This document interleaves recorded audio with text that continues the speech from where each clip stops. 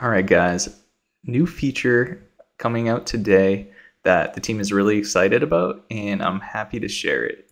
Here, I'm going to just pull in an image and get some renderings going.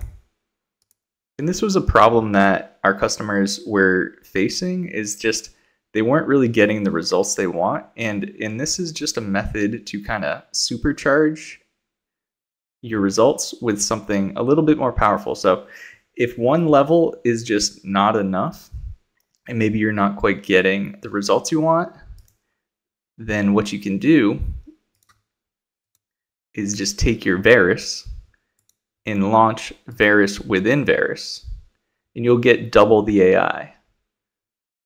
So here you can see maybe I'm just gonna make a couple tweaks to the width, get this looking a little better, but I can take that same preset and I can just render it again, and I'll get twice as much AI. And there you go. Look at those results. Can't beat it.